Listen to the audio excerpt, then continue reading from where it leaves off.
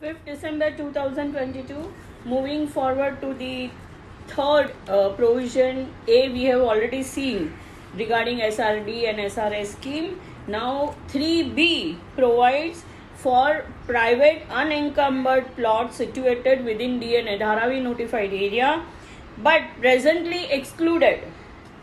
The FSI shall be 4 on their inclusion in DRP. So if those plots are included in Dharavi Redevelopment Project, the FSI shall available to the developer shall be of 4.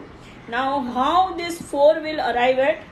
The developer shall have to pay premium as decided by Redevelopment Authority on built up area equivalent to 2.67 FSI of that plot, upon which he could go up to built up area equivalent to 4 FSI in his free sale component. So he gets 4 FSI, but for 2.67 he has to pay the premium. So it will not be a free, it will be a sale component because he is paying a premium.